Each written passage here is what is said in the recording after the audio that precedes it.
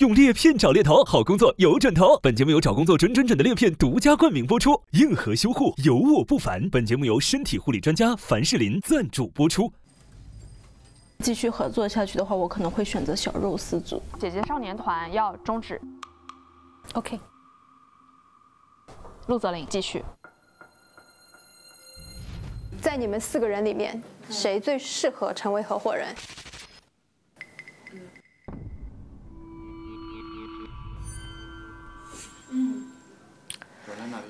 我觉得这时候理所应当说自己啊。我吧。开玩笑，开玩笑。可能是小哥吧。我这种都是合伙人，争不争都行。我需要你让吗？罪字儿的话，他怕得罪人。我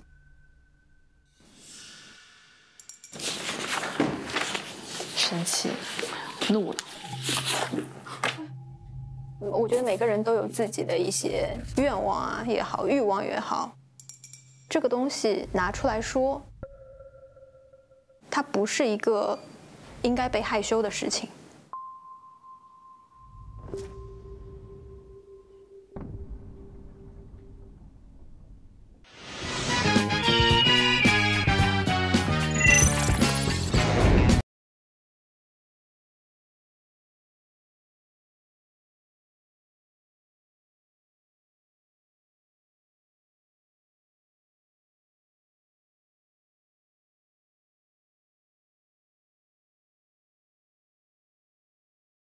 找猎头，好工作有准头。本节目由找工作准的猎聘独家冠名播出。猎场内外成长百态，欢迎收看优酷独家出品猎聘 APP 独家冠名的猎头职场观察真人秀《嗨城市猎人》。本节目由优酷安徽卫视共同播出。用猎聘找猎头，好工作有准头。本节目由找工作准的猎聘 APP 独家冠名播出。硬核修护有我不烦。本节目由身体护理专家凡士林赞助播出。本节目由一起畅享行动乐趣的福他林赞助播出。大家好，我是猎场观察员杨迪。哎呀，我们现在就要开始迎来我们实习合伙人的最后一次交付任务了。所以说这次的任务大家都知道非常之艰巨。而在职场当中呢，其实有的时候一句话的自我介绍也很重要，因为让人眼前一亮的感觉。所以今天各位，自我介绍的时候必须要一句话把自己的特质给展示出来。杜总，您先来。您现在光彩照人，红光满面啊！嗨，大家好，我是开车会迷路，但选人绝不迷惑的杜华。言下之意就是眼光非常的准哈。相对来说还可以吧，比如说潇潇，对吧？然后特别的话是在海外一档选秀里面，14、79都是我们公司的艺人，创造了一个历史。就中国人首次拿到了首 C， 非常了不起哈，厉害厉害。我是年纪越大，脸皮越厚，逆风翻盘，赢回星星的 Allen 苏醒。而且苏醒真的，你现在脸皮厚度我们都能看出来了，是不是粉擦红了？不好意思。大家好，我是准备马上就去购入月华股票的杨天真。哎呀，赶快去买。你的意思就是连杨天真都去买了，赶紧抛。我有这么呼风唤雨的能力呢？Hello， 大家好，我是勤勤恳恳工作、潇潇洒洒生活的程潇。终于听点实际的东西了。来，庞博，眼前一亮是吧？那个，什么？大家好，我是庞博。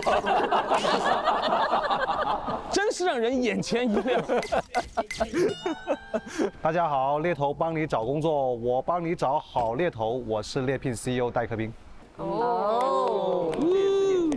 那么上一期的中期交付是2组完成的，然后非常有厮杀的那种竞争的感觉，马上就到我们的终极交付了。所以这次的终极交付有陆泽林、司徒、曾毅和胡晓他们4个人合力完成。全新的组合会把这个任务进行一个怎样的推进呢？我们一起来看吧。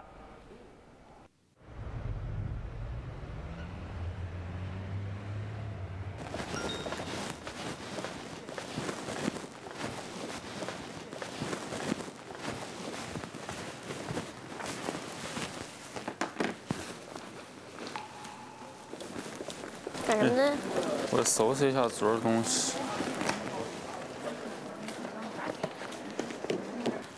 早呀。早早。只有4个人了啊。对，人越来越少。今天咋感觉这里面有点冷呢？难道是人少的原因吗？日渐空旷的工位，唉，心里凉。来，你们挑。那我选这里吧。我们坐这吧。好的。我想拍照，可以拍吗？应该可以吧。太 beautiful 了，经典片段。是你这是。麻烦你把这个开关关掉，行吗？看我的笑声。憨憨的。所有的相聚都会分离。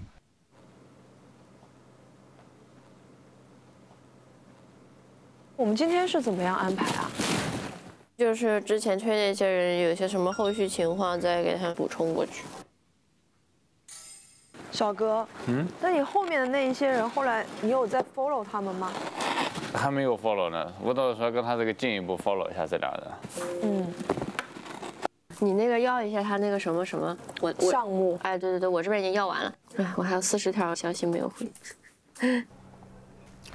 肉肉，感觉你找的这几个候选人都是尖兵啊，质量都好好。我的这几个候选人，他们简历上的内容跟设计都有些缺陷，很难看到亮点。我担心他们的面试率会不高。我的候选人我都推荐他们在猎聘上做了简历优化。你看，猎聘上有专门的资深顾问，可以1对1沟通简历的需求，可以迅速提升简历的质量和面试成功率。哦，难怪他们看起来这么亮眼。来，继续搞。小鹿新加入的哈，还没有分工。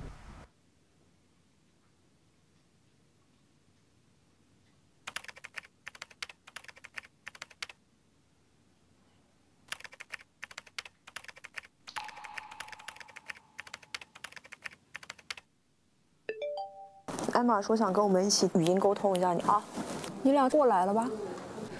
对，你俩过来吧。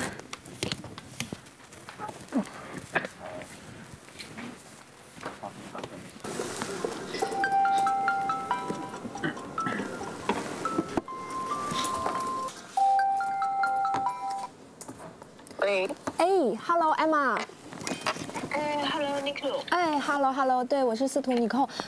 我们这边肉肉、曾毅还有小鹿、胡晓，我们4个都在这。好的呀，行。首先，先感谢大家昨天第一次交付中你们为此付出的努力，以及对于整个行业知识的理解，包括说对人才画像的完善，我们都看到大家肯定是付出了很多才做到昨天这样的一个程度啊，非常感谢大家。今天的这个会议的话，其实主要是有两块内容。那第一块的话，我们也是想说，3月4号我们还是会有一次交付。哇，1天以后。那么在这次交付中，我们可能针对这个会议，想要看到大家能够有一些这个 marketing insight 在里面。那这个 marketing insight 主要呢，我们是想看到的更多的是我们 Apple to Apple， 更多的就是针对我们 NGS 这一块的一些行业的这个 marketing insight。明白。我们就是来从你们呈现的这个 marketing insight 来去评判，那我们是不是要把我们这个岗位的独家授权给到你们？哇，就未来都归他们，因为现在市场上大部分的客户都是一个岗位给多家猎头公司同时做了，所以独家授权还是非常好，说明对你极度的认可。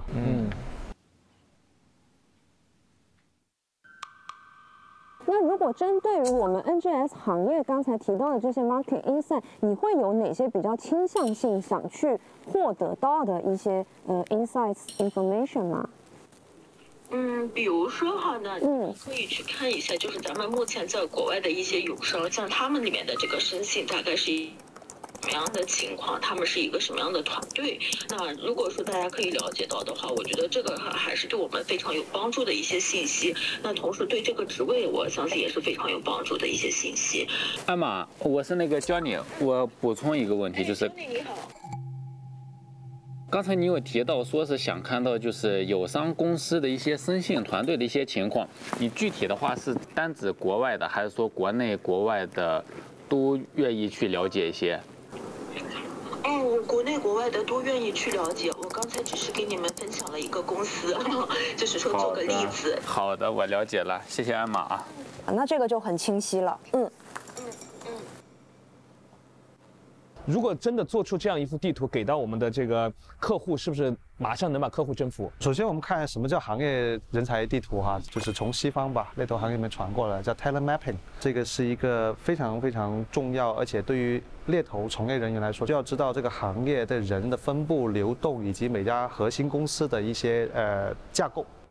我和杨天真特别需要这个人才地图，帮我们绘一个。像烩面一样。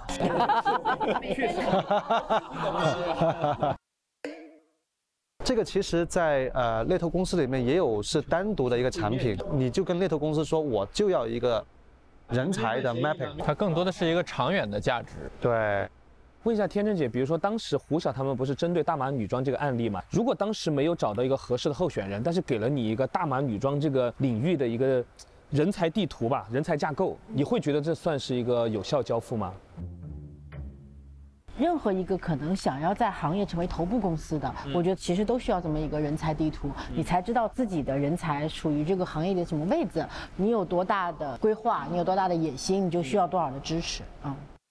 杜总呢，想要哪些公司的人才地图呀？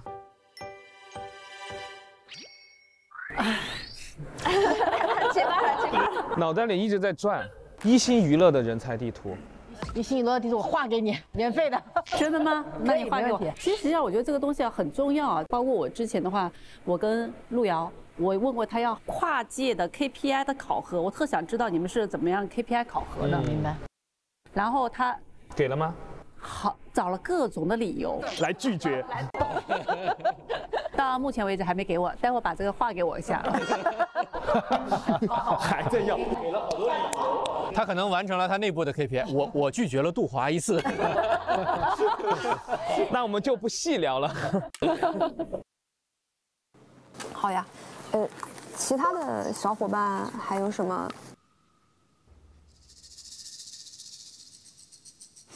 ？Hello， 艾玛，我是 Jelly。Jelly 你好。Hello， 是这样子的，想跟您确认一下，因为昨天就是有给到您一个关于我们的一个常见问题的 Q&A 这个部分的话，哪个问题或者是回答是需要我们再调整优化的呢？那这块的话，我觉得大家的回答是没有问题的，但是大家有注意一点，就是如果候选人一看有这样的一个问题，你记得先给他一些正面的回应，就是说然是我们的研发是根据各自的项目来分的，那可能这些你才就是去跟他们 dig out 清楚这一块就 OK 了。好的，我这边没有问题了，谢谢。艾玛，那我们小伙伴这些应该关于职位上的一些问题，应该目前都已经清晰明了了。行，好的，那我们就是期待，就是明天我们能够比像昨天更多的惊喜，好吧？每天都要有惊喜啊，每天都要比前一天进步一点点。好的，谢谢艾玛，明天见，拜拜。拜拜。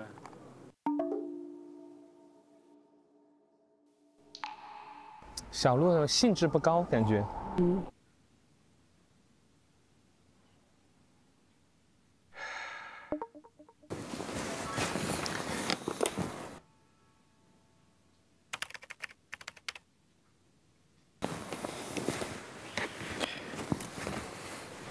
喂。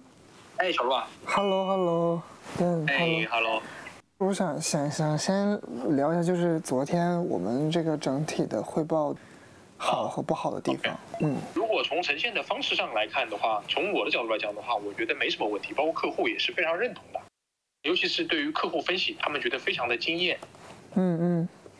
然后呢，如果说从整个昨天的这个 PPT 的演讲的过程当中的话，我觉得依旧是一个问题啊，就是冗长。可以更加精简一点。明白。我觉得核心的关键也是因为在职位的交付端口没有看到特别优质的候选人啊，反而花了大量的篇幅去讲我们的策略、我们的思路，这个当然是重要的，但是呢，可能我觉得说，如果这个时间的比例稍微适当的调配一下，可能会更好。核心的东西不够自信，就会在别的地方加东西。明白了，好呀，那我知道了，我之后我再调整一下。然后另外一个就是小组虽然说是没有得到最后的胜利，但是还是给了我这样的一个机会，就想听听老师们，可以给我分享一下，就可能我后续就是我能得到这个机会，我后面应该怎么去注意把握好这个机会呢？我是觉得其实昨天的分组这2个组，一个组是往更全面、多维度的给到客户一个支持的方面，剩下的那一组相对来讲不会那么的擅长昨天你们重点去讲的那一套流程，所以这个接下去跟他们一起4个人组合的话，你要发挥你的优势。好的。希望说可能你会更加的open 一些，看看别人是怎么样去做的然后呢，可能你在做决定的时候的话，可以更加的果断一点。好的。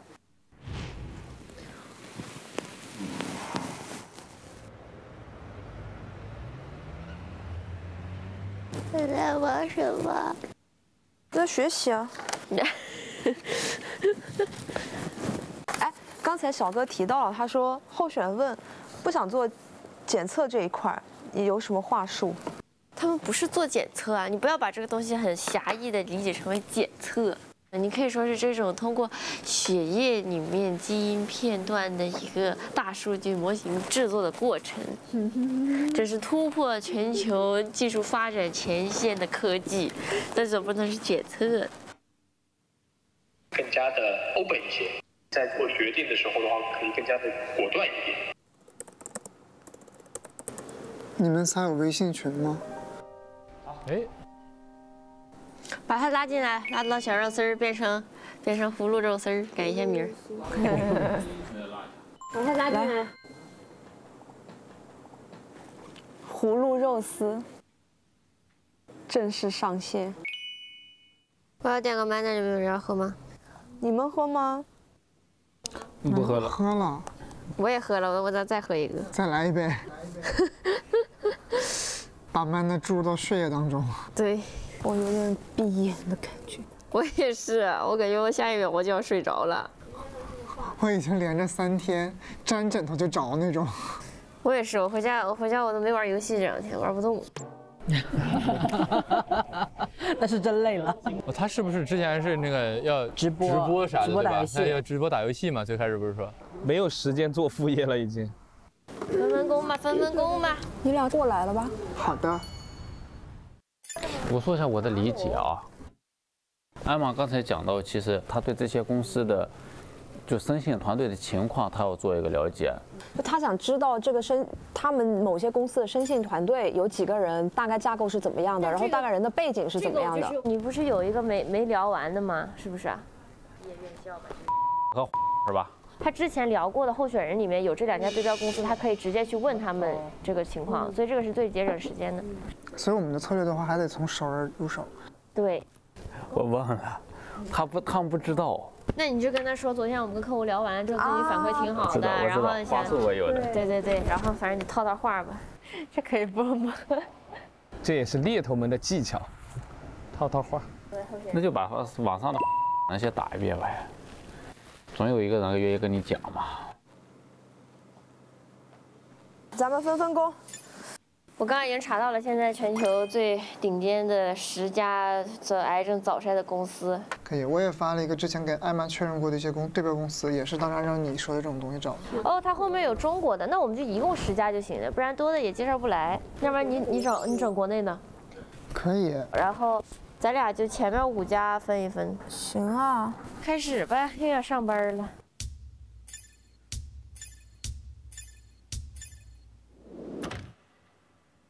哎，我是蓉蓉娜。因为昨天是那个 HR 过来，就是我们跟他汇报了一下，就是这个职位的情况，所以他是想要知道你在一个项目里面你做过什么样的这个 leader 的角色。帖子还行啊。为了最后的汇报，最近压力好大呀，熬夜又赶上换季，皮肤特别干。你可以用一下那凡士林特护身体乳修护一下，效果蛮好。我要用4号屏。很水润。哎，确实很水润，感觉皮肤没有那么干了。希望凡士林可以成为我后面汇报的职场经历，凡事皆灵。凡事皆灵。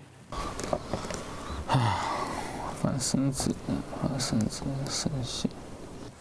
哦，我拿到了一个生性的。架构吗？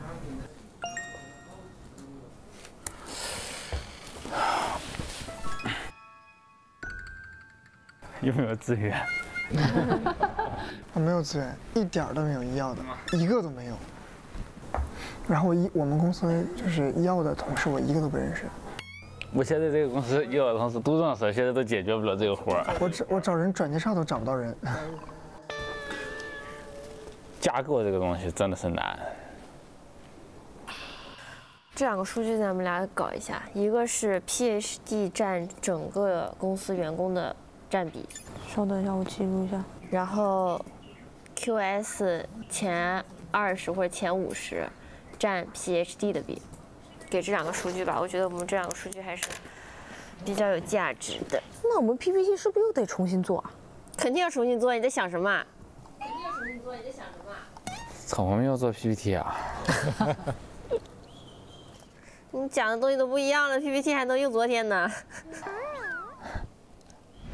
我告诉你，这个人，你听听他干了什么，他一个字没给我。我想了，没想出来。因为本来今天他就那个司徒，你的那个 PPT 比较擅长，现在看来要做这个东西了。我整理成了我内心的文字。PPT 我也不太会做，我以前打工的时候就会很自卑。还好你是老板。哎，明天不是要汇报吗？我建议啊，你把这个 PPT 开始做。通过建议别人的方式来求助。我建议你赶紧开始做，因为晚点你还要帮我，不然你来不及。刚才问了，看大家的信息情况。我们有信息的话，想办法往你这儿汇总，然后你看这个搞几趴各方面都是你负责。为什么呢？我们家小鹿啊。不然的话，现在都搞出很多信息的话，到时候还得有一个人汇总。你汇总了形式不好的话，明天呈现的效果也不好。可以啊。你搞这个事情，我们给这个搞信息。我就等你这句话呢。搞个时间节点吧。6点好吧，6点必须整理完了啊。猎聘上这个领域的人还挺多的，我联系看看。哦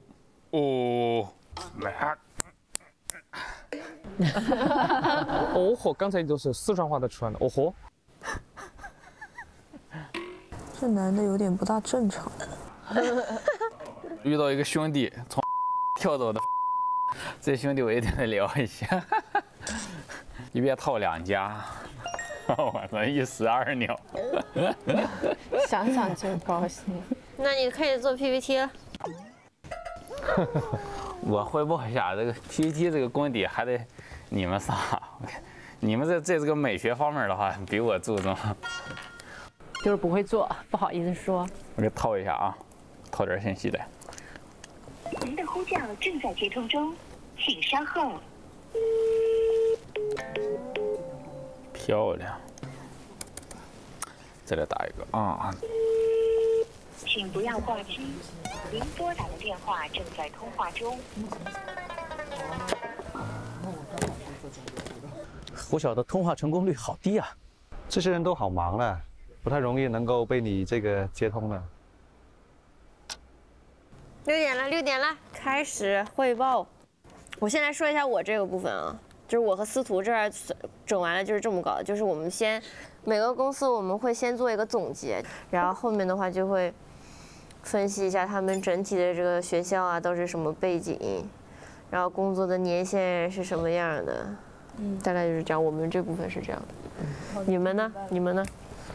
我们这边你先说吧。我找国内公司就找了这么2家了，现在申请部门是几个人，然后是每个人负责的东西很少。筛选部门是几个人？对，就几个人。那是几个人？这是个陈述句。个位数。我没有这样。我是这样的，会吧？你的内容也差不多是这样吗？我没有这样。那你说说你的。我这边的话，我找的就是你给我列那几家公司，然后目前的话能看到信息的只有这2家公司是有人的，其他都没有人。然后其中的话，他们这个部门叫做生物信息部，然后里面的话具体怎么分的还没聊到人，今天晚上会再打一遍这6个人的电话。那我明天整体思路是这样的，我有一个想法啊，就是国外的话，我们就看你燃石在全球处于领先地位，那你跟国外你的竞争者，你差的多少？那跟国内公司比的话，你已经在国内算是领先地位了。那他们这些国内其他公司的人员排布是什么样的？那我们就是领先国内，补齐国外，就是给他两部分信息，就大概汇报思路是这个样子。因为也没有时间去什么搞，就自己讲自己的部分就完事了。增益已经开始安排起来了，给大家。对，增益它进步非常大。你们剪那个不是 PPT， 就按照这种简单的模式做一下吧，就。路交给你。你就不能自己做一做，你把它排好了之后。比我丑肯定是，路在美学方面肯定比我强嘛。又开始了，又开始吹起来了，逃避自己的工作，吹起来了。不是各用各的擅长的地方，就是一个团队嘛。你多聊几个吧。行，那我再打一圈电话呗。是。加快进度吧，直接做完事就可以走了。没问题。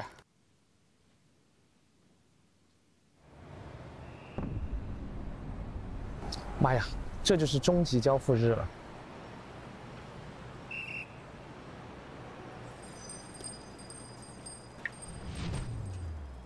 我有个新的想法啊，就是咱们今天去直接先给结论，就直接就说招聘建议是什么。国内比如说什么公司可能你还能看一看的，国外什么公司好，然后他们的一个人员占比是怎么样的，咱先把结论甩出去，然后再给他真正的数据支持。你的意思就是其实只做2个 PPT？ 对，我们要凝结出两张 PPT 给客户，就这2个结论，一个关于国内的结论，一个关于国外的结论。思路也非常清晰。司徒是组长。咱俩就前面5家分一分，把这5家所有的这个背景做一个数据筛查。行啊。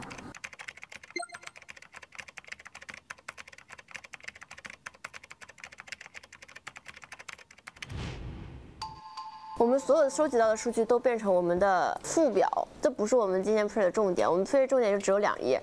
对，肉说的对。确实有抵触情绪的。你们2个给国内的。我们就搞的就是国外的结论，就2张，你们要言简意赅。你那2家公司，比方各找一个 benchmark 出来啊。我这2页我这么写 OK 吧？我觉得 OK 的。那就这样了，好嘞，那我弄我的框。我觉得 OK 的。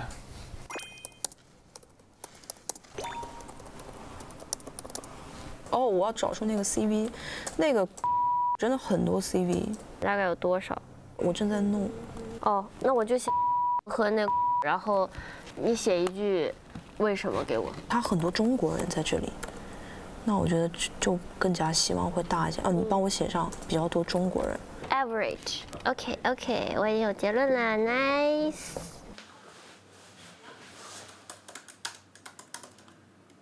我们整完了，小鹿。这就是我们的了，你再往后加吧。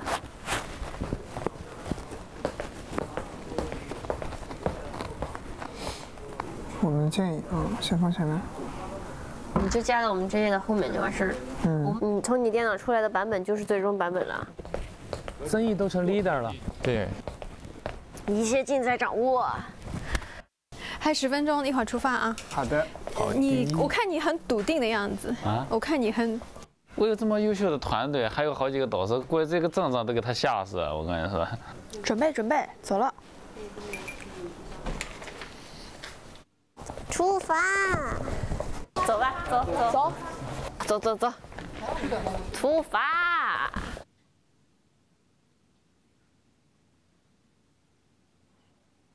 完全就是真的所有一切都是准备工作状态。对，然后每个人都在这个准备工作里面有各自的一些不同的表现。比如说曾毅，大家对他印象非常深刻，因为他是团队里面年纪最小的，而且以前他都是擅长单打独斗，但这一次好像潜移默化当中他已经充当了组长的那个职务了，对不对？拎得也很清楚，拎得非常之清楚。曾毅的变化非常明显。原来我觉得他年纪轻吧，而且呢，他个人的能力很强，不怎么爱合作。但是这2期很明显就是主动性很强，整个工作的过程当中是散发出来越来越这个成熟的感觉了。对，所以我看曾毅的表现是非常可圈可点的。其实这个项目里面他就是肯定那些好的部分，然后告诉大家我们要把劲儿往哪个方向使。我觉得反正对我蛮有启发的，就是其实大家有时候都能看到问题，我们更需要的是解决方案嘛。我觉得这次是我看到他最大的一个改变。看到大家都在夸曾毅，我就放心了。我同意之前老师的每一句话，大家说的对，支持曾毅。还没擦呢，之前写的，这是刚刚写的。刚刚写的。这不能给苏醒白纸，我跟你说。然后我们再看一下司徒，司徒其实他属于最后一个任务的 leader， 但是目前看起来好像有点小透明的感觉，他没有什么特别存在感。但是他主动推居2线，让比如说擅长这个领域的队员发挥他的优势。所以我也在犹豫，你说他到底这个 leader 做的是好还是不好？无为而治。他其实是这个团队的 leader， 但他不是这个项目的 leader， 这也很正常。其实，对你说这样的 leader 好还是不好呢？我认为是好的。因为本身这个项目它的专业性就很强。你都没有专业性了，你再去做 leader 的话，你很容易把方向拉偏。一带偏的话，所有的努力搜寻的人选的信息都是错的，这个时候就问题很大了。所以这个时候反而让那些专业的人去 lead 会更好，因为本身团队不大嘛。所以司徒算是有合伙人的潜质。我觉得还是有潜质，就他能够在关键时候里面去调整团队。其实合伙人如果你去看他的话，我觉得组织能力比业务能力要更重要一些，因为他带着团队。然后小鹿在这个团队里面，他一直之前都是属于一个不太果断的人，然后这一次其实他好像非常勇敢地迈出他那第一步，主动要求融入这个小团体。其实他这一步是不是也需要莫大的勇气？对，我觉得小鹿身上有一个挺好的特质，就是当有人指出他的缺点，他也能认知到的时候，他会行动跟上。他在一点一点的进步，他可能不是那种大跨步前进的，但是每当被指出，他都在努力调整。我觉得他就会持续进步，给他足够长的时间，他可能走得比别人都快。对，因为现在很多公司有些年轻人就会遇到部门的优化，所以把它并入到一些别的部门去。大家去的时候应该用什么样的方式更好的融入？首先的话，我先说一下小鹿啊。我觉得小鹿的话，他在一个公司里面的话，我觉得他肯定不是一个合伙人的一个最佳人选。他还是缺乏魄力，然后做事情也不够撒把果断。对。但是他的优点就是特别的细心，情商特别高，然后会照顾别人的情绪。所以小鹿如果并到别的部门里面去的话，我觉得他表现还挺好的。首先的话，他会主动的去跟别人说加入微信群呐，对啊，主动的去示好。我觉得这都是还蛮必要的，因为他从别的 team 里面并进去以后，他必须得快速的融入在里面，否则的话就很容易被排挤。是，完全同意。那有的节目，有些嘉宾一开始只飞行6期的，主动表达自己，跟大家讨好关系，发红包，你看就飞着飞着就飞成常驻了。是的，你离开那天阵仗也整得非常之大。不好意思，让我们一直记得你那天本来应该要离开了。确实啊，有的时候主动争取一些机会，对自己也是有利的。是的，陈潇有没有尝试过主动争取机会？主动争取机会，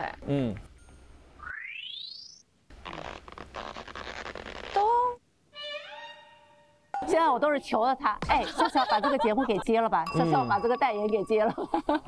也没有，就是以前确实就比较慢热一点，但是因为我刚开始工作是在海外工作，因为海外工作的模式跟国内其实是非常非常不一样的。刚回国的时候，就是我也需要习惯和转变，就是这个模式一下子的变换。最后再聊一下胡晓好了。胡晓呢，以前就是一直有自己所谓的固定思维，然后现在可能因为一直在团队合作，开始慢慢打开自己。对，但打开的这个程度有是多是少，我们其实还是在这探究的过程哈。他有做合伙人的潜质吗？没有。哇，笃定的回答。他要成为一个合伙人。是得挑战自己的短板的，比如说 PPT 这个事情，就是你如果不做，自己不会可以，但你可以找到个替代方案，但你不能用一种忽悠的方式让同事都帮你干了，这个我觉得就不太是合伙人的应该有的策略了。其实我们这次终极交付还有一个重点，就是需要他们做一个市场调研嘛，他们有一个手段是通过一些候选人来沟通，得到一些相关行业的信息，所以想问一下戴老师，这个在猎头行业里面比较常见吗？这个非常常见。在猎头行业之星这个能力模型里面，其实这也是一个很重要的学习能力，对吧？它本身是需要有一个非常强的一种专业知识的，快速学习，那你就得要去对这个领域的人得了解。那么最好的老师就是候选人，因为他在里面从业。对，而且呢，他联系上的这些候选人都是经验丰富的人，所以在这行业里面的知识是更了解。好的，我们赶紧看一下大家非常期待的最终交付情况又是怎么样的，来。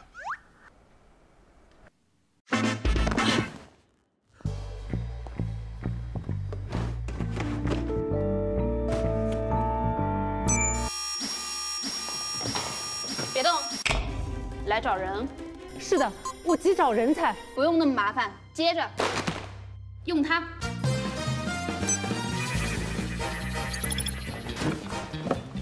没错，这就是我要找的人。招人找工作用猎聘准。用猎聘找猎头，好工作有准头。本节目由找工作准的猎聘独家冠名播出，硬核修护，有我不烦。本节目由身体护理专家凡士林赞助播出。不是，我先来，我坐后面。那我也坐后边吧，我坐后边。好，那我又跟小哥坐前面。安全带。开场是谁开啊？咱们小鹿。然后我紧接着就上去这个说数据，然后司徒讲，然后司徒讲完了我讲。小鹿，你如果开场的话呢，就是我们把艾玛跟宾斯总再对齐一下。就自从上一次我们3月2号结束之后，我们这2天的时间里，针对于他们上次说的人选的一些情况，我们有再去进一步的沟通做 assess， 主要是让宾斯总知道我们在做一些什么。可以，这个小鹿没问题的，他很擅长这部分。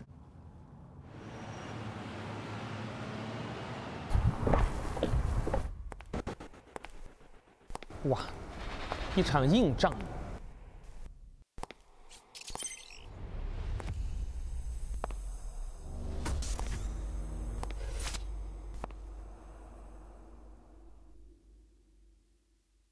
去这么多人会吓到别人吗？关键看你喜不喜欢那么多人来啊！你是老板啊。哦。快，电脑 set 上。录用你的电脑是吧？可以了，已经传上去了。哎，这个看起来不错，看起来不错。你们需要吗？这个白纸。不要。不用做草稿了，不用。那我给这个。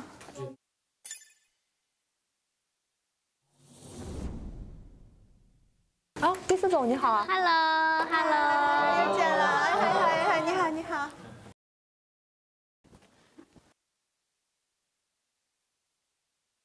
人到齐了，可以开始了吗？可以，直接开始吧。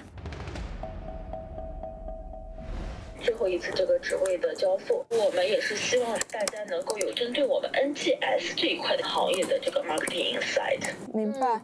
我们会用你们呈现的这个 marketing insight 来评判，是不是要把我们这个岗位的独家授权给到你们。手机调静音哦。好的。很看重这个任务。2位老师好，我们4位今天会做一个市场上面针对于国内外的一些情况的一些 information 和一些 suggestion 的一些汇报。同时，曾毅和司徒的人选也有在安排进一步面试，跟宾斯总同步一下。针对于国内的这个信息，先给2位老师看一下我们中国目前针对于早筛产业的一个地图，主要是针对于我们国内的所有早筛相关的公司的分布。好细。红色字体部分为他们的产品，未获批，然后黑色的部分为已获批上市的，然后蓝色的是已被出售的信息。哇，很专业哈！真的。我们从这些公司当中挑选了4位公司，给2位老师做一下分享。那首先第一个公司，那针对于声信这个部分的话，目前了解到他们北京的声信信息部大概有15人这样的一个规模，然后他们的声信信息的生产部有379名规模。那第二个公司亮点在于他们的研发团队是非常豪华的，他们是属于在 DNA 甲基化领域的学术领头人。针对于上海这个地区的话，我们做了一个大概的一个简单的一个分析，这大概有8位人选，这8位人选都是我们目前已经接触联系过的人选。就了解到他们整个声信这个部门的人年龄层其实比较偏大，且同时他们的学历的话可能 PhD 比较少，更多的还是以硕士学历为主。现在看谍战片，看得非常之透。然后后面会有请我们的周宁给2位老师分享一下。2位老师好。通过收录这个内容的话，是得出一些结论。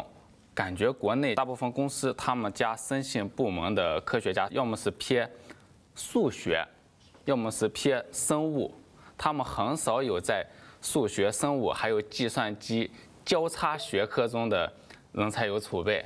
第二点的话是找谁团队的话，燃石的这个生物信息的找谁团队可能是国内最强的，所以说我们同步在展开了国外的搜索。所以说国外的搜索的话，其实我们交给了我们的2位这个小女生司徒和肉肉。什么小女生？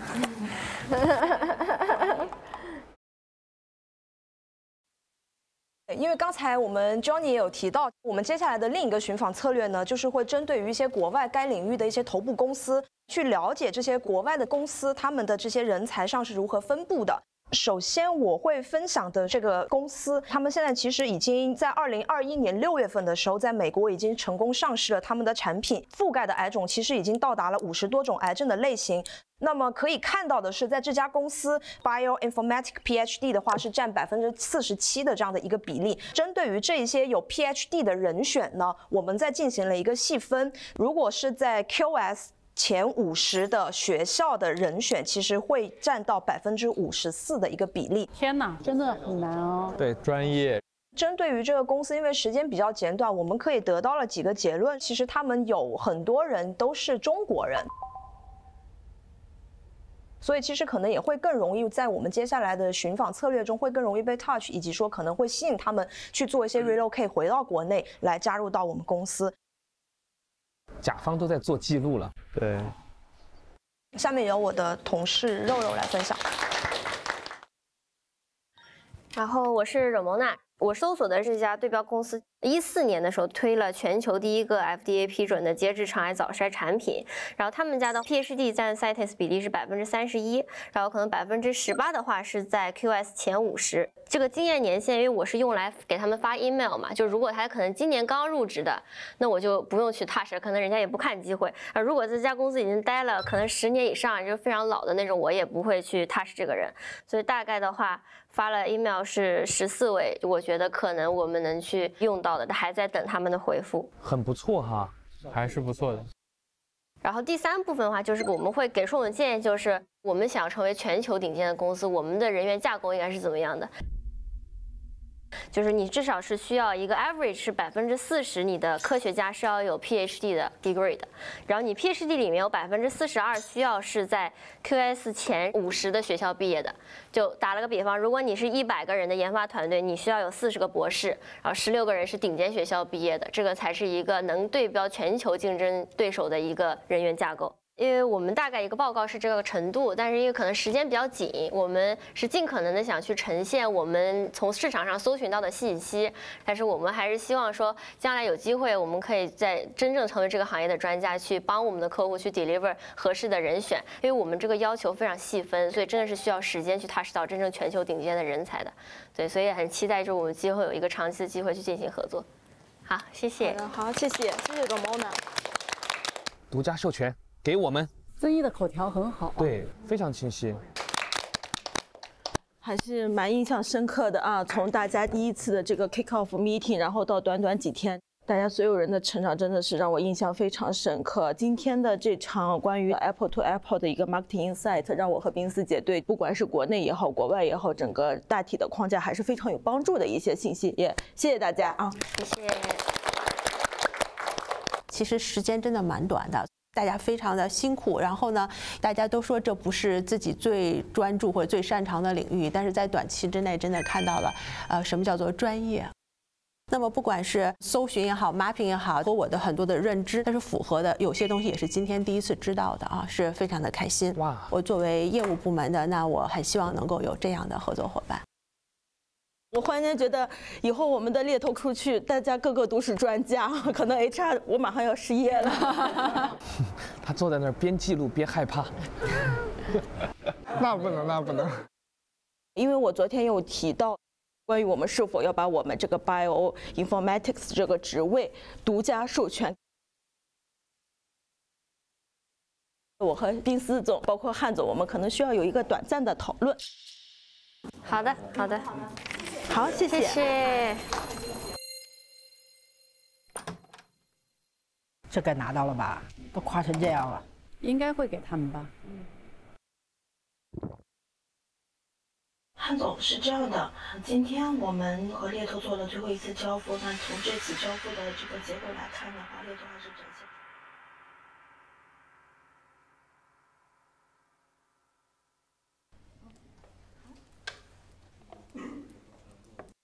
肯定是拿到了吧，都笑着回来的。期待结果，带着好消息而来。那经过就是这2天大家的合作，综合下来的话，我们现在决定将我们 Bioinformatics Specialist 这个职位正式的作为你们的独家授权。太棒了，太棒了！哦，好棒！挑不出毛病来，刚刚那个交付。可能我在行业积累上是永远比不过比我先入行的人，但在个人的天赋和对这个猎头的职业理解上面，我还是有机会去用这个优势去跟他来比较一下的。他真的有天赋，他认知到自己的天赋了，而且他的将来成长的空间会很大，因为他很 open。我感觉他学什么都非常之快。曾毅，我想做一个专注，然后且专业，然后有力量、有温度的一个品牌猎头。我会想办法让他记得有一个来自山西的猎头。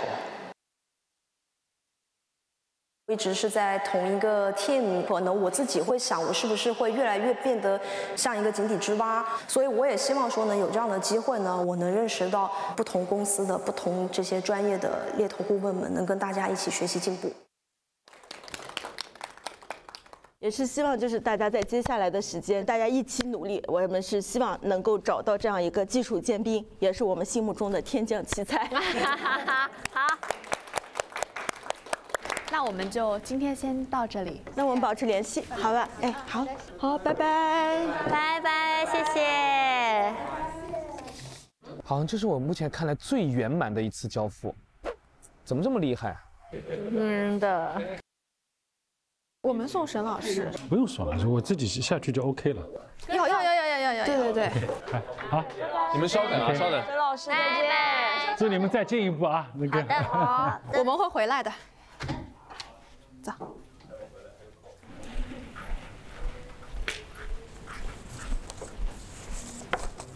太厉害了，我们。独家了，这个岗位独家了。今天晚上吃什么煎饼啊？吃什么煎饼？我这个月我都不想看到煎饼这2个字。山东煎饼。是山东煎饼吧？这是。赢了以后，这个笑容都不一样啊。对。Hello。恭喜大家！你们真的非常棒。刚刚其实从客户的反馈当中，应该能够非常的直观的体现了大家的水平。因为我现在感触也比较深的原因，是因为你们在原先做行业分析，甚至都有一点懵的情况，然后再到重新去学习一个新的行业和职位，然后再到很好的一个呈现，就这上面那个过程，你们应该也感受到了自己的一些变化。这些真正的客户需要的声音的输出，和同时有了一定的交付的这些结果，这些整个闭环，你们就是做到了。我今天来之前稍稍还有一点点担心哈，就是因为想到是说大家在非常短的时间里，最后会呈现出一个什么样的一个结果。但是我们一场看下来，我觉得真的很惊喜。就是即便我一个外行的猎头，但是在你们所 present 的这个行业的一些情况、人才的分布信息，我都觉得是有帮助的。这个项目其实我感触很深。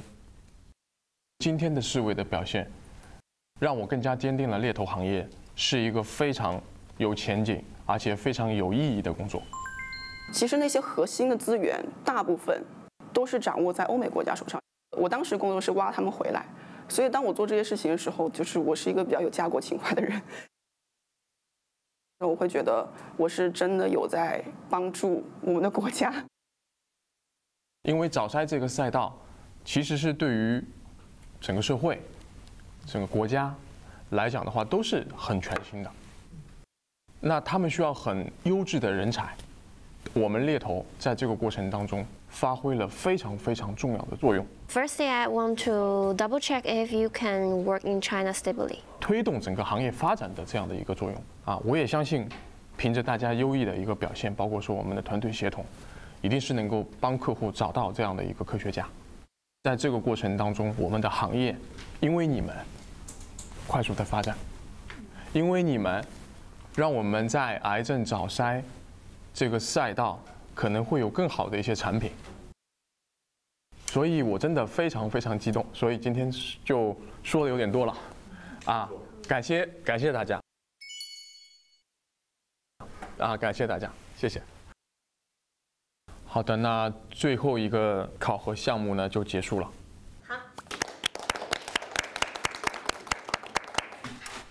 好，干了，把这位美式干了，还有吗？这个节目少了胡晓，就没那么好笑了哈。对，有逗乐的。那我们撤吧，走吧。走。走啦，圆满结束啦。来克制一下好吗？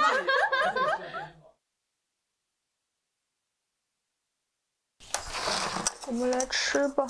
你今天去哪里了？我今天下午出去逛了一圈，刚刚从那个浦江镇回来，去跟他们说一下市场上的一些对标公司。就是我们弄完这个之后呢，然后导师留下了我们，就说任务已经全部结束了，很开心。好快啊，感觉会有一点舍不得大家。毕竟我们这一批人，就忙前忙后，大家一起合作呀。然后每一次呈现完，包括今天下午，客户觉得还挺好的，他说他要给我们独家做这个项目。就如果真的靠我自己，肯定是做不完这些事情的嘛。但是大家一起合作，一起去找，一起去做，得到这样结果还挺感动的。他室友不说话的哈。今天的那个笨还说我们做的这个生信的 case 有很大的行业价值，是因为我们在帮一家全国领先的技术公司招全球顶尖的人才，这个会促进这个行业的发展，在中国至少是，这些都是可以让好的科学家回国效力。你们干的是正确的事儿。嘿。所以你们要是能给现在初级的猎头，或者说想干这个行业的人有一些启发和认知上的，那也算为行业做贡献。是的呀。小兔子，你看我们家小鹿怎么跟小动物？这不是我在家吗？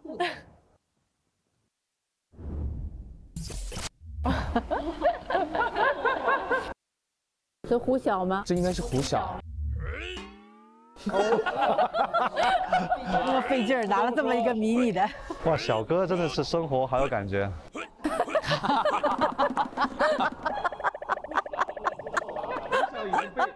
这是目前。哇，太火火了。我们刚刚看到他们的交付，其实看起来非常的圆满，基本上挑不出什么毛病来。其实我们通过这个案例可以看到，现在本土企业的竞争力也是越来越强，然后就业环境也越来越好，很多海外的人才还有留学生都选择了回国发展，是不是？对我们公司就有很多海外回来的，他可能比如说有比较好的这个国际视野跟英文经历，有一部分是虽然他们在海外学到了一些本事，但是其实中国的工作机会更好，所以他们就更愿意回国来做这样子的工作。潇潇之前在海外发展哈，你觉得回国内发展和海外发展有最大的区别是什么？我们这个行业工作的模式跟国内其实不太一样，然后可能回到国内之后有更多的机会和选择的权利吧，但是在国外可能机会要少一些，它主要是竞争太激烈了。对，一个是竞争太激烈，一个是你选择和机会确实没有那么多。娱乐这个行业还是受一些国籍的限制的。完全同意潇潇说的。我们这个行业，我们回国是帮助自己。高精尖的人员他回国是帮助国家。我们回国的目的就是努力做文化输出。小姐说得好，潇潇说得好。代表 C-pop 走出去。我是觉得越来越多的海外华人是愿意考虑中国的机会的。愿意回，确实。最近这10年吧，就是我们在移动互联网的发展是应该说全球领先的。是的，而且现在猎头在这个领域里面能产生这样的一个这个影响和作为人才的这种桥梁吧，我觉得是最对的一件事情。说到这个成就感，其实我们微博的征集活动职场呀，我想问问里面也有朋友提问，因为他们就比较困扰，自己在工作当中找不到成就感和价值感，就觉得自己很难坚持下去。所以，大家对于这样的现象有什么建议吗？我觉得确实挺难的。有的时候我的同事会跟我说：“老板，我最近状态不好。”对。我要讲句稍微刻薄一点的话，就是我会反问他一下，我说：“你是不是最近不太忙？”最近不太忙。我这句话是有点刻薄的，但是，我觉得你这句话虽然刻薄，但很客观，它是个客观规律。对。就是有的时候我们会放大我们在工作上的感受，就是我这段时间可能找不到那种刺激，或者有的人是需要不断的有成就感才能觉得我的工作有价值的。但实际上工作这件事情，绝大多数的状态就是日复一日的重复，且不会有巨大的满足感给你的。你要知道，工作的第一价值是让你生存，当你的生存保障之后，你再考虑你的意义感和满足感在哪里。第二个，我觉得意义感的实现是需要时间的累积的，没有什么人说我今天做一个工作，我明天就能有意义。很多时候我们只是这个庞大系统里的一个螺丝钉，我们每个人只能是把自己眼前的工作做好了，它那整体的结果可能构成了某种意义，而我们的个人存在就是没有那么大的意义的。我有时候也会觉得工作的过程中觉得没有意义啊，没有成就感，不知道自己在干嘛。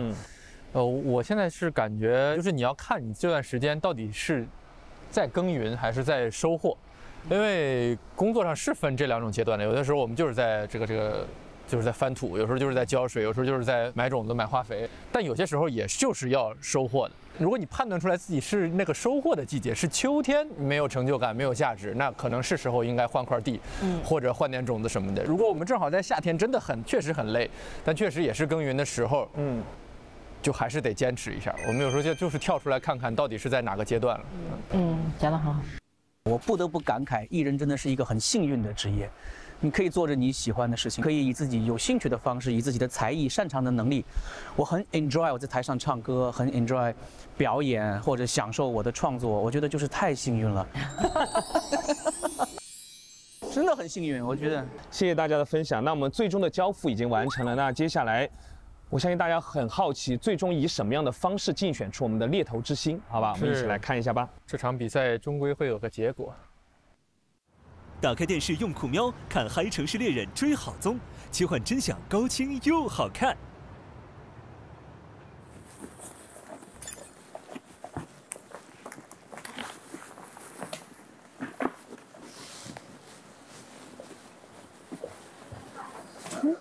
你好呀。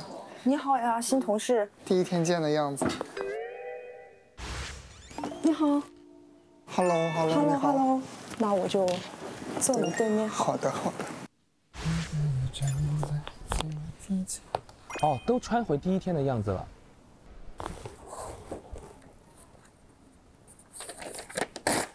撕日历。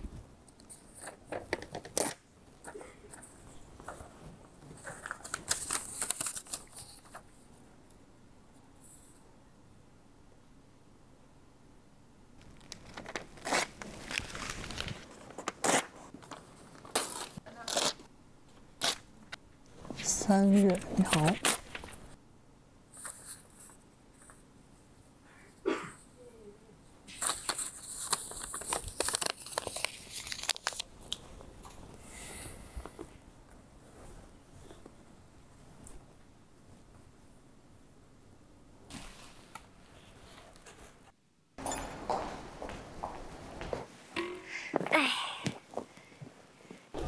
哎呀妈呀，脑瓜疼！哎呦，您来了。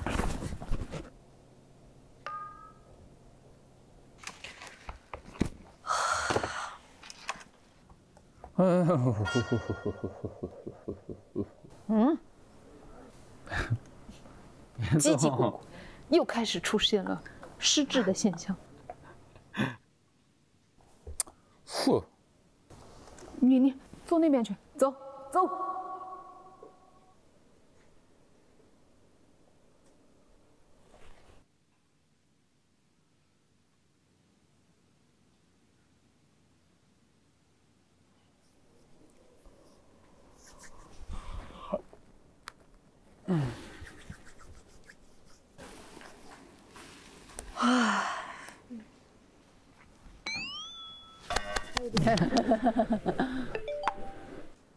人事总监，这是什么意思？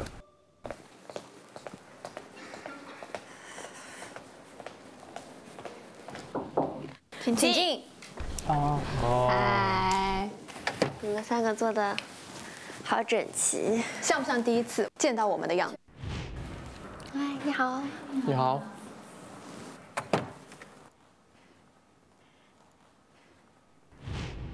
确实就是这个顺序。还有你的简历，怎么又把它打出来了？你还记得吗？就是你第一次坐在这里，你当时是什么感受？很激动，很期待1个月的快乐旅程。那现在1个月过去了，你觉得你跟当时有什么不一样吗？感觉更憔悴了，然后反应能力应该会更快一些。现在，然后现在思维全有，给我什么，我觉得我都能做出来了。巨大的成长，我觉得对他来说。因为我们这1个月做的所有项目都不一样嘛，然后每次的时间又很紧，所以呢你就必须要快速的往脑袋里装很多东西。我每天都要思考很长时间。我感觉增益整个过程中得到的正向反馈是非常多的。对。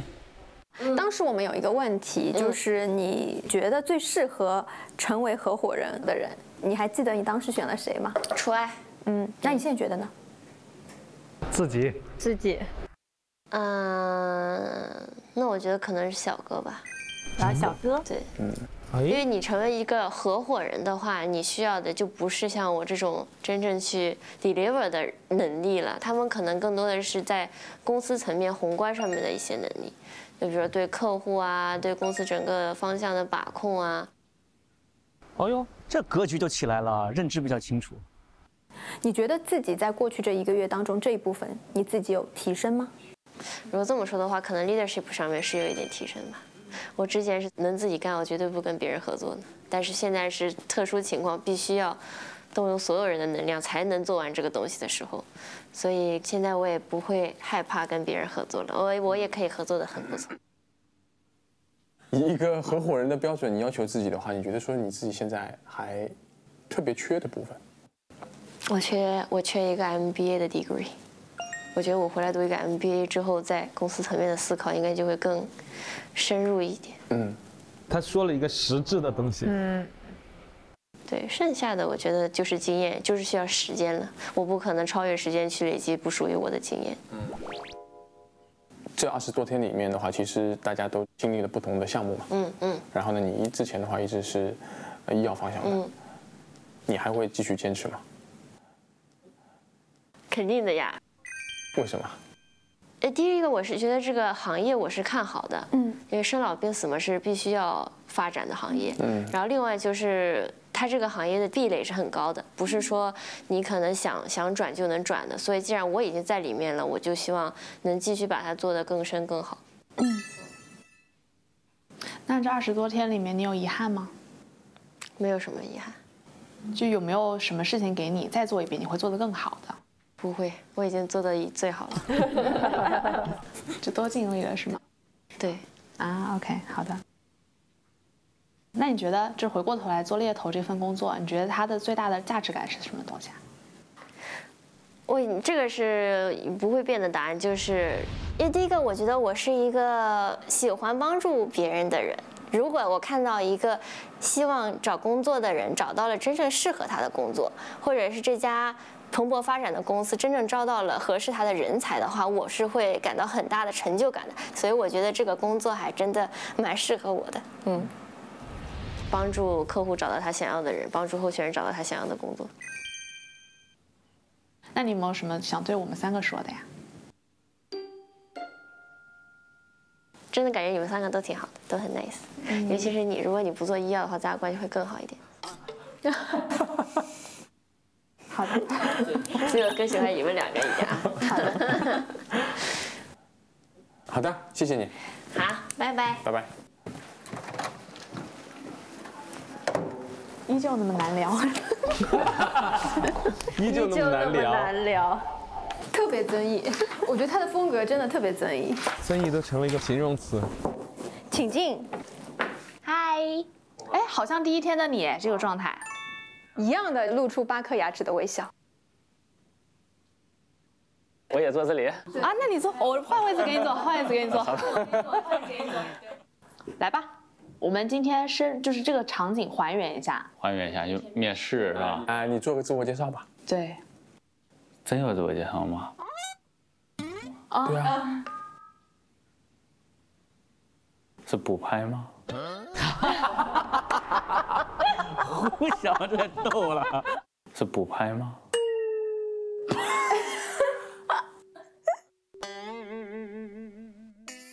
你跟我们说说你第1天来这里的心情呗。第1天来这里的心情啊，见到我们3位，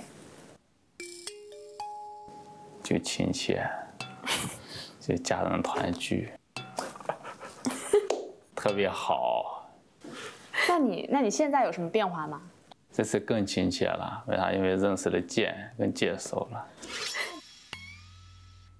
上次第1次的话，剑坐这儿，我跟他说，不行，很严肃，也不讲话。坐中间我一看这卡。听说你很会歇后语啊？歇后语啊？不会。金句很多。就略懂。啊，你这些都是从哪里学来的？因为我喜欢慢。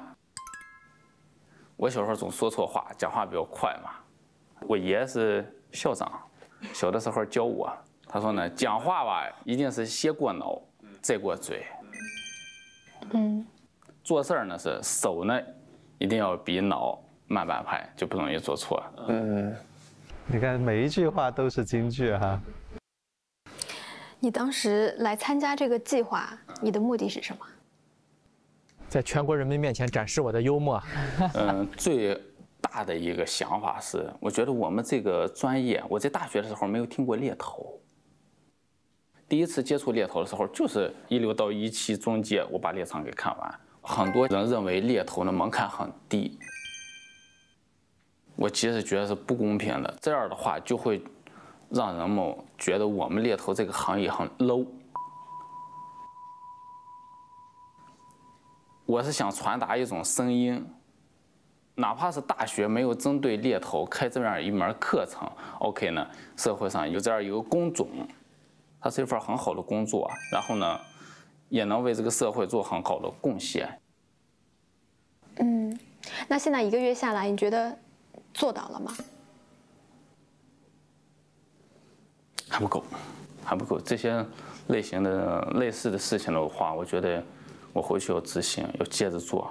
比方说是我们2次沙龙局，这类型的公益性质的事情的话，我觉得我们要多做。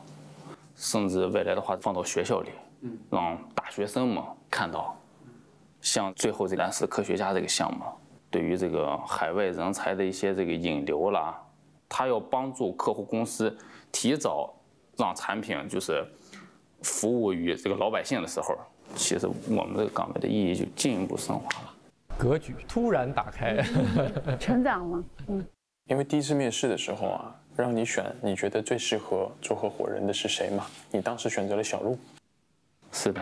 啊，那现在这个阶段还剩下4位，你觉得谁是最适合的？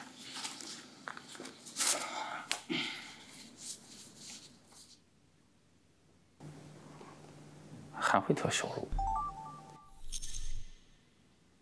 你为什么没选自己？我肯定是合适的，对吧？我始终都是合伙人，争不争都行。但我感觉你一直在谦让，做 case， 很多的小 idea 让年轻人来 ，leader 让年轻人来，最后这个阶段了，还是让年轻人来。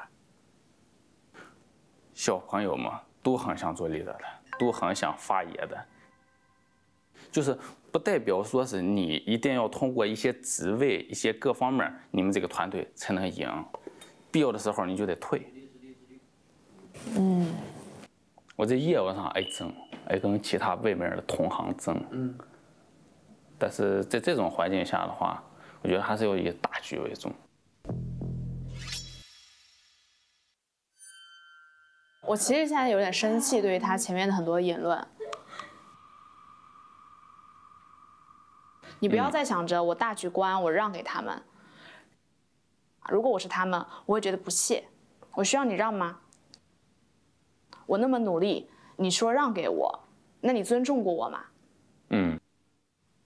所以我对于你刚才在表述过程当中很多的言论，我其实是不高兴的。老 Queen 自己就是一个很年轻的合伙人嘛。胡晓就是感觉到最后都比较黏黏糊糊的，导师就很生气。好的，加油，谢谢。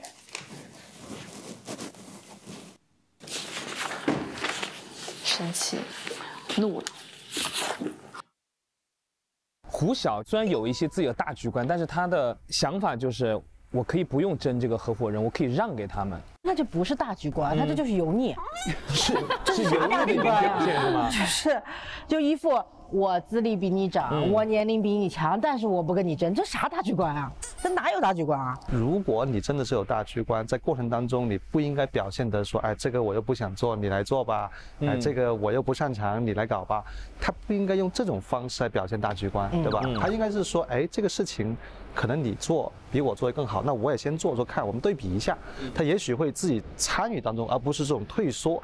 是说把东西扔给你。所谓大局观，一定是所有人为了一个共同的目标，你的决定是为了那个大家的更大的目标去努力，而不是说在一个竞争关系中，你把机会让给别人，这不叫大局观。全力以赴是对竞争对手的尊重。对，行，大家反正感觉目前为止对这个胡晓的复盘总体来说没有那么满意哈。是哈。来，我们看一下曾毅好了，因为曾毅刚刚说了有一句话叫做“我不可能超越时间去累积一些事情”，你们怎么看待这句话？我觉得这句话他嘴里面说出来还是特别的争议的，很争议。对，为啥呢？就是因为首先我觉得这句话是错的，然后我不认可这句话。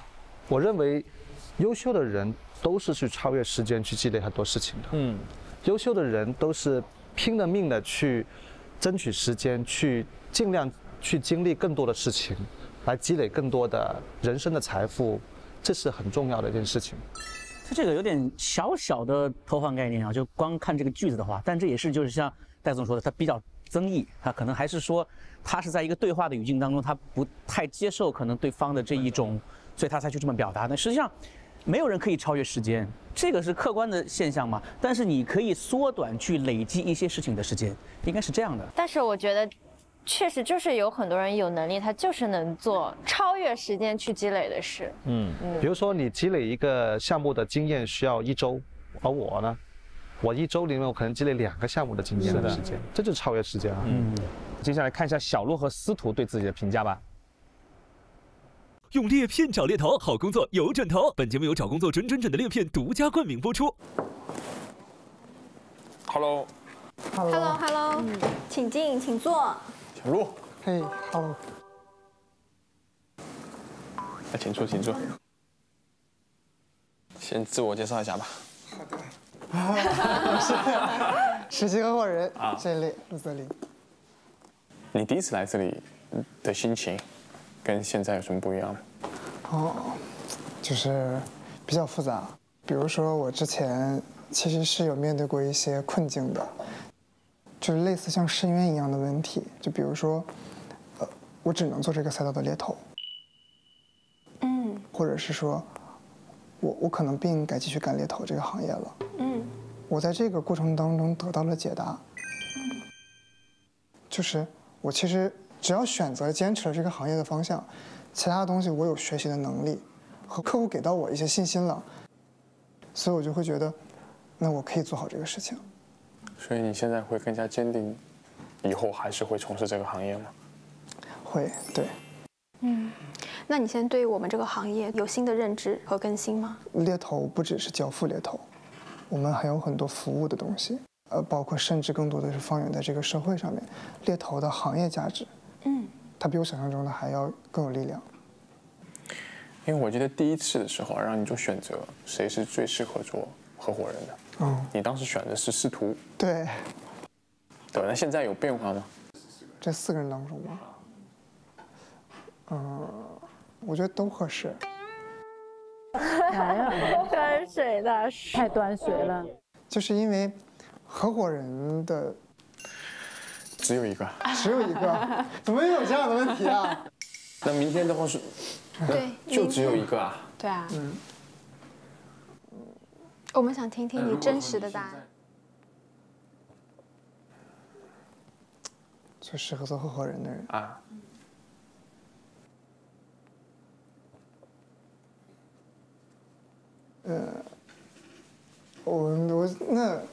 我们还要好像您对于这种选择，你一直是做不出来决定的，很难。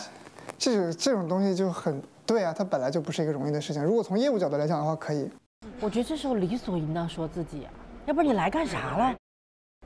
就是小鹿的话，我觉得太犹豫了，性格犹豫的，不过潇洒果断。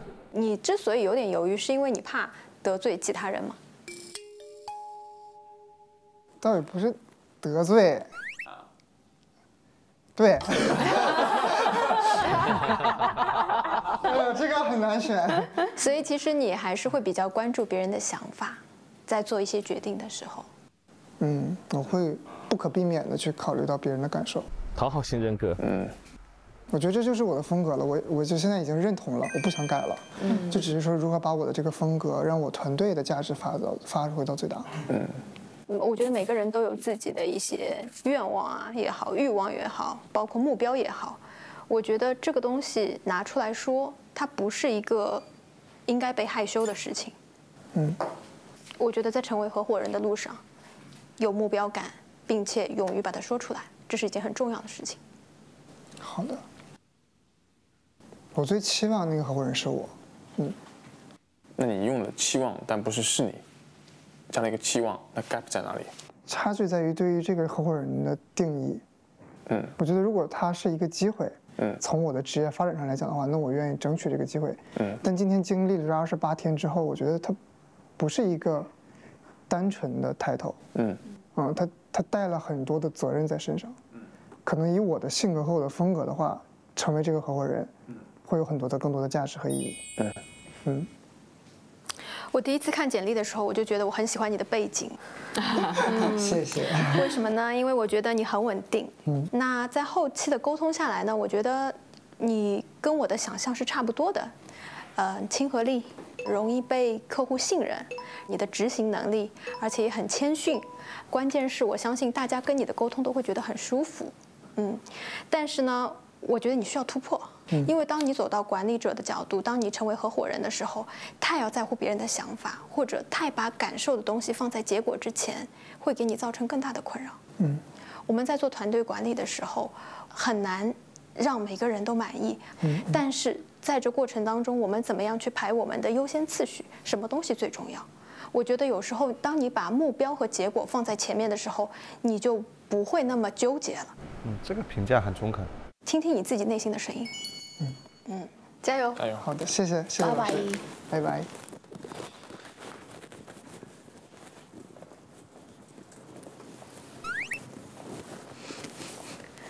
什么表情啊？这是？怎么那么快啊？快吗？我觉得挺快的。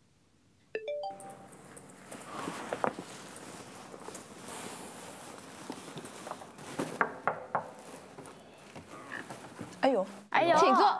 这个怎么？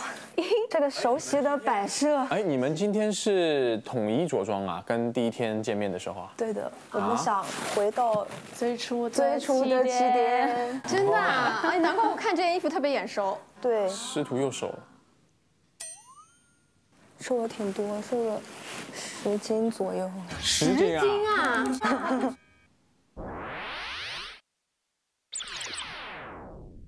哇塞，哇哦，28天瘦10斤，怎么做到的？好羡慕啊！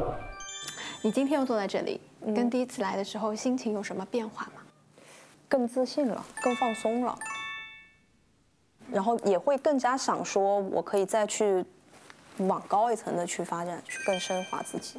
因为之前呢就没有太敢想，而且也没有太敢想说走到这一步。我当时只是想着我不要一轮游就好了。现在我也拿着你的简历，就像我第一次看你的简历，和你聊完以后，你给我的印象是，你爱好好广啊，但是我的内心是觉得你发展有点慢，所以那时候我会想说，师徒是不是一个很喜欢玩的人？没有把很多的精力和时间放在工作上，但是经过了这些20几天的几个项目以后，我发现你的求胜欲是很强很强的，你是想要成为第一的。对的，后来大家一起接触之后，我就觉得我的发展是还挺慢的。之前呢，觉得好像还好，因为我周围的人要么就已经比我大4、5岁的，要么就比我小4、5岁的，所以我就觉得，那我这个阶段的人到底发展的怎么样呢？我自己其实不知道的，所以就真的是井底之蛙的感觉。所以我也觉得说，我要跳脱出来，有这么一个机会，我要去看看。你还记得吗？你当时面试的时候坐在这边，我们让你选谁最适合成为合伙人，你当时选的是谁？楚爱。现在给你个机会，在你们4个人里面，再选一位你觉得最适合的合伙人。我吧。好，可以。开玩笑，开玩笑。我想想啊，我可以选自己，也可以选别人。我觉得大家各有各的优点。所以你刚才其实给的第一答案应该是你自己最真实的想法。也不算是吧，就也算是吧。就怎么说呢？就总会有这样的一些想法在。就我这个人也很奇怪的。我觉得这个很正常啊。你既然在做的这个项目，你肯定是希望自己是最好的嘛。对。你有这个信心，我们觉得也很棒。你做了3次 leader。对。你最满意哪一次？最满意的，对，最有成就感的可能是链家吧，因为那是我第一次做 leader，然后这个结果也是出乎意料的，因为那一次，所以我们小组当时3个人都没有被进入到待定区，所以其实我觉得我还挺自豪的。那你享受当 leader 吗？我确实还挺享受的。我也在复盘，我想说呢，好像我作为 team member 的时候有一些透明。好像作为 team leader 的时候，我就不那么透明。我说说我的想法啊，就是为什么别人会觉得你透明，是因为你忽略掉了你自己。所以我很期待是说，你有没有可能做 team leader？ 你 team leader 会是什么样子的？然后正好你很好的运用到了当 team leader 的那些机会，然后就有一个爆发。所以我会觉得是说，在过程当中很欣慰的是，你看到了你自己想要什么东西，然后也让大家看到了你能做这件事情。所以我觉得这28天对你来讲一定是非常非常大的收获然后期待有一天你先从奢侈品开始lead a team， 然后有一定声音，然后未来可以做更好的一些职位。是的，还是比较走心的哈。司徒也是开始复盘自己身上一些弱点嘛，然后导师好像当时说那个话稍微有点一针见血，就是你小透明的原因是忽略掉了自己，所以在职场上有些人确实会容易特别在意别人的想法，有点像讨好型人格，在职场上会容易吃亏吗？讨好型人格通常人际关系都比较好，因为他总是为别人服务嘛，大家有什么需求都会想到他。但是我觉得任何一个组织里或者一个小团队里面一定得有这么一个人，这样整个团队的氛围能挺好的。这些人通常都充当了和事佬，帮大家最后擦屁股。但是这类人呢，就是会忽略自己，就是说你很难做到八面玲珑，然后情商又高，智商又高，然后业务能力强，大家都喜欢，真的太难了。职场你不需要追求这个，你在职场你干嘛去追求大家都喜欢你呢？那很多人的话，讨好型人格的话，他就追求的。我这个职业追求，我就特别讨好型人格。我其实非常同意戴总说的，是我们会有一个误区，我们好像每个人在工作在追求，大家都要喜欢我。谁对你的晋级负责任，比如你的客户对你的事业有帮助，客户喜欢你就够了。比如你的领导需要你，需要喜欢你，需要得到他的欣赏，他喜欢你就够了，不可能面面俱到的，没有必要。你又不是做艺人，你做艺人才需要更多的人喜欢你，你又不是干这个活的，你那我们完了。我前面都听进去了，然后本来就是，那你正常的一个职场人，你不需要的。聊完司徒，我们聊一下小鹿好了，因为小鹿就是在导师问他你觉得谁适合当合伙人的时候，他说我觉得我们4个都适合。那一刻感觉导师隐隐有点情绪都上来了，所以有的时候职场上老好人的回答会不会让大家也会觉得不太满意？对，我觉得主要是因为大家可能会觉得小鹿吧，他这么回答是他没有观点，没有选择，他怕得罪人。生活你可以随意，但在职场里面你必须有明确的观点。就你没有选择，就说明你要不你就不敢去选择，要不你真不懂。哎，对。以小鹿今天这样的表现的话，我觉得进月华当执行经理也有点难度了。老板跟员工的话，其实实际上就包括艺人，我都是特别希望你很直截了当告诉我你想要什么。对，正视自己的欲望。对，你想要什么，你就每天说我都可以，老板你定。这是最那个的，但我要的就是你的这个态度，你能干就好好干，你不能干就给别人干，就这么一个态度啊。是不是老板都希望员工可以正视自己的欲望，然后跟老板直接沟通？我们这种老板肯定是比较希望，因为我们个性就是比较直接的。对。我觉得我从小鹿的视角试图感受一下，因为他有时候自己是知道的，他只是不敢说，但是你总是不说。可能自己渐渐真的不知道了。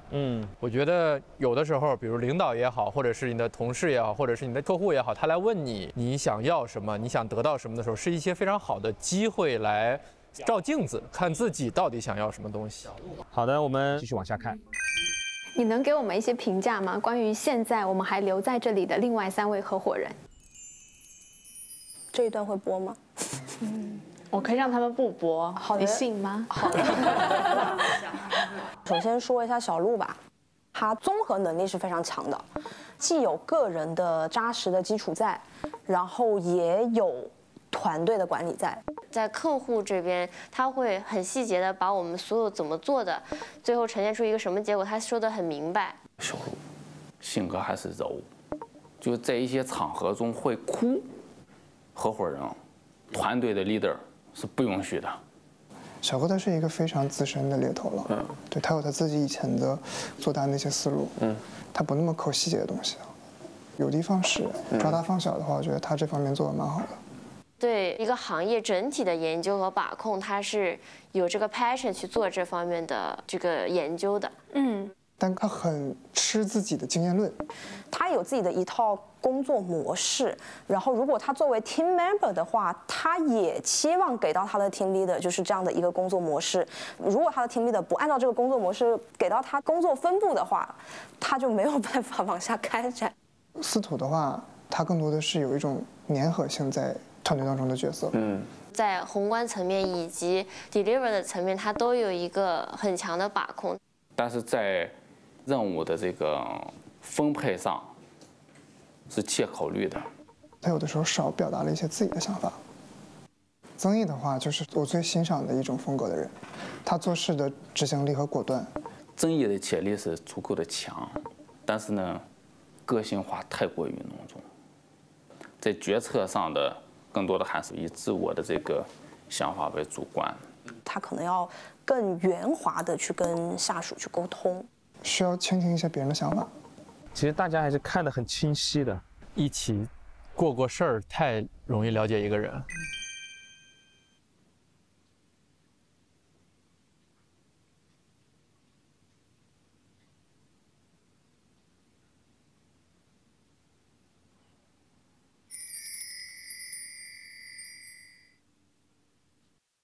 哇，最后一次大家互评这个标签定得非常之清晰，每个人不同的性格特点啊，让我们看到他们身上的一些不足。但其实很多时候影响你成功的，往往不是你的优势，而是你的弱点。所以大家日常生活中会有那种，就是你明明知道这个地方是你的弱点或者缺点，我就不改。有这种人吗？我呀，我就是对着你在说。这样会不会不好？你觉得？我觉得看你想要多大的成功。我觉得我就做不了一家上市公司，因为一家上市公司要不断的为它的增长负责任。因为你要不断的创造符合市场对你预期的成长，而我不想活在任何人对我的预期里。我只想自由自在。所以我觉得我就做不了一家上市公司，所以我还是很佩服杜华姐的，去做这件事情其实是要巨大的勇气跟责任心的。我觉得我就没有这个东西。现在年轻人其实也很喜欢聊一个话题，就叫做跟自己和解，也就是刚刚接受了自己的优缺点，同时也让自己进入一个非常舒服的状态。但总是有很多地方觉得跟自己和解不了。潇潇自己有没有哪些你觉得还是在和解的过程当中的事儿？其实我觉得我和解的还不错了吧。我以前是一个没有太多自己生活的人，就是现在可能会更好的区分工作的我和生活的我是不一样的。我觉得这个也蛮重要的，就是有的时候在工作环境太久了，真的会迷失自我。希望大家都能顺利的跟自己和解。28天的试炼，28天的成长，然后我们一个人最好的成长呢，就是战胜自己，跟自己和解啊。那下一期我们4位实习合伙人就会迎来最终一战了，到底谁会成为我们最终的猎头之星呢？下周同一时间不见不散，下周见喽，拜拜。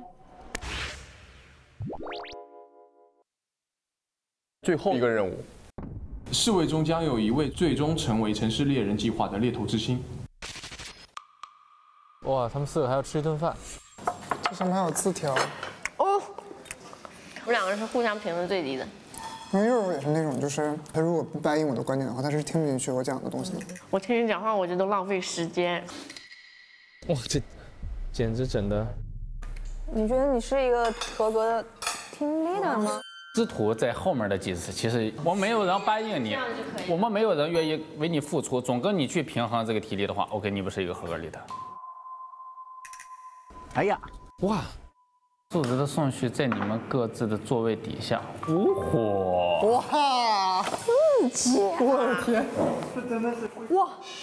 这就是命，这就是命啊！我跟你说，这就是命啊！城市猎人计划终极数值正式开始。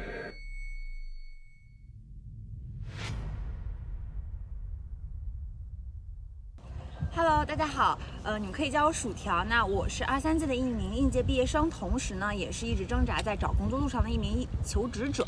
那我自己呢，在就业择业方面最看重的，首先肯定是公司和个人的发展。我相信肯定跟我一样的职场小白都希望可以找到一个发展前景比较好的公司。那么在公司里呢，一路的打怪升级，跟公司一起成长。